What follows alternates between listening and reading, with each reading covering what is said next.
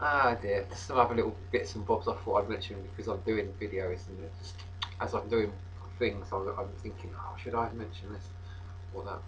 So, I think it was, I'm pretty sure it was Magic and the Occult mentioned about it being like a Willy Wonka everlasting gobstopper, this work. And there's an element of I've been feeling that there is of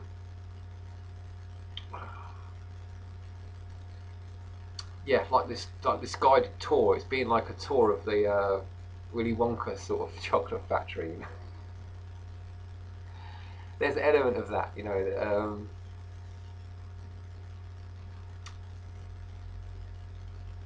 symbolically, if that was like symbolically speaking, the story. Um, right, and another thing I've noticed is these two different energies. In a sense, it's like the astral energies and the water energies, but it's the spiritual energies and the earth energies.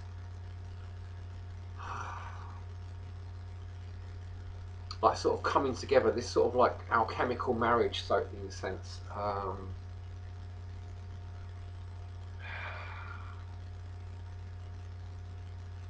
The two becoming one. Um, okay, where's I going with this?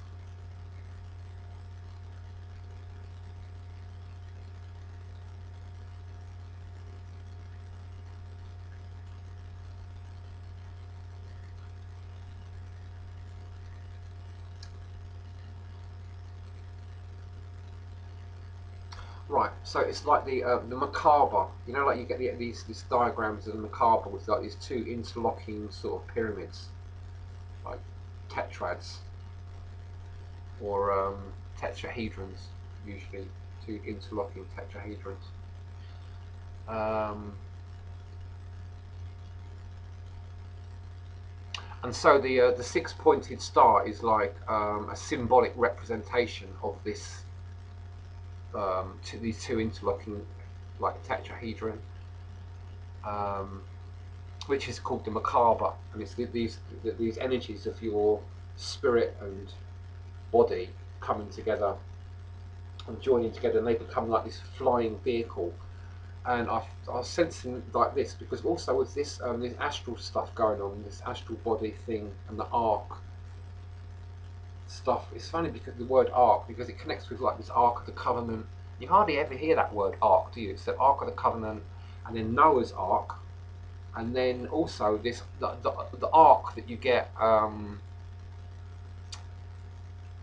dear, what is it? Bit like an electrical arc, like between two different nodes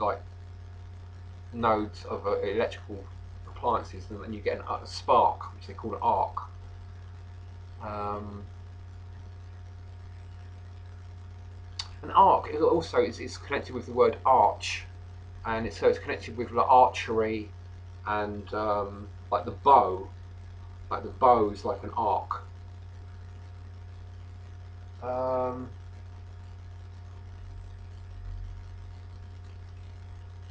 right, yeah, and there's like a pot of gold at the end of the rainbow.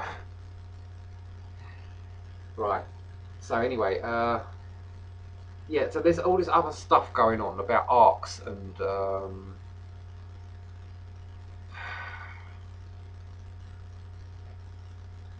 I'm sure there's no coincidence. They use that's the word that's used. They didn't call it a boat or a box or whatever.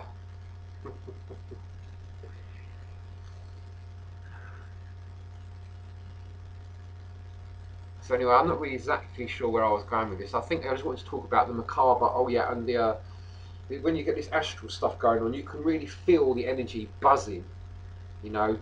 Connecting with your crown chakra and your base, your below the feet and your hands, but also further out from that. These energy points that are connecting and like an engine, like the engine of the thing on the Matrix films. Like with their hovercraft, similar to that.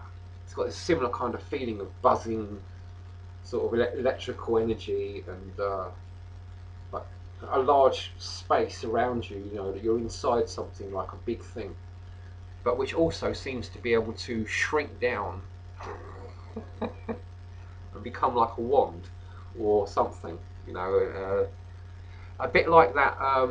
You know, like the monkey has got the wand from heaven, you know, and he can make it into like a little matchstick and put it behind his ear, or use it as a toothpick even, you know, or it grows into like a staff that he can use, like, or it can make it grow really big, you know, and